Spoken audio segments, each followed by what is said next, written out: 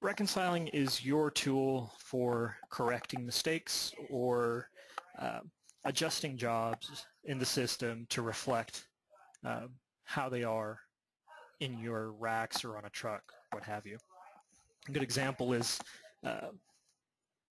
say we received this 90, we ordered 2,880 feet and we estimated that to be 90 joints, but when we get the bill of lading, it's actually 89 joints. So we want to accurately reflect that that bill of lading in our system. So to do so, you can right-click on a job and hit Reconcile. This opens up the Reconcile window. At the top, you'll see the job number and the part number that we're working with. In the middle, you have all the transactions. And down here, you have some different options. We're only going to go over correcting transaction and setting the current balance.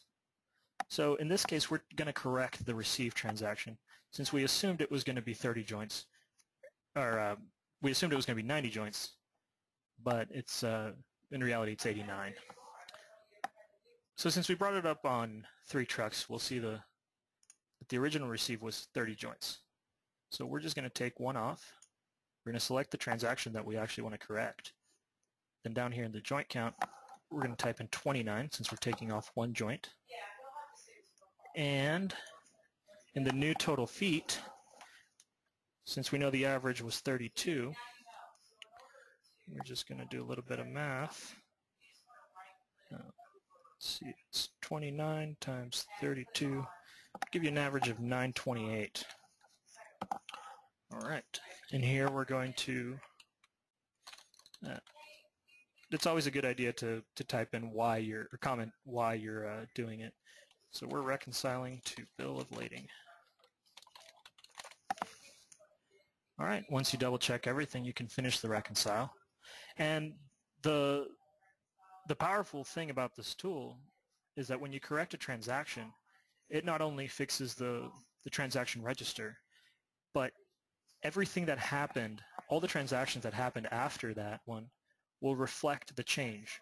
So if we ship from this job after we received it and then go back and reconcile the received transaction, all those other jobs are going to reflect that. All those other transactions are going to reflect that. So we're going to go ahead and finish reconcile. And now we can see the total comes to 89 joints, and our bulk joint has also, our bulk footage has also changed. Any questions on that one? That's how you reconcile a transaction. And, if nobody has any questions, I'll show you one more, and then we'll go into a little bit of the transaction register, and then we'll be done.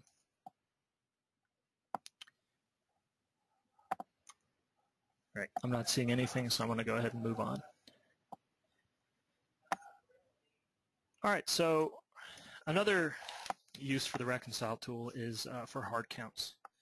So we have our system here in OCAUS is showing 89 joints on rack A2 of this 2 3/8 tubing.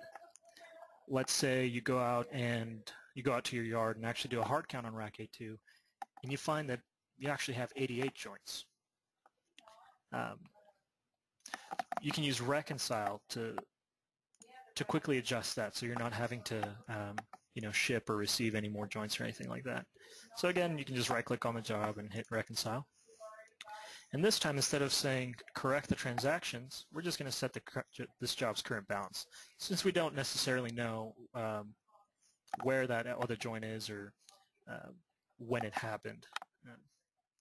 So here, all you have to do is set the new total feet and the new joint count. It's pretty simple. So we said it was 88 instead of 89, and an average of 32 feet. That is going to be 2,816 feet. Okay. Again, always comment. In this case, we're reconciling to a hard count.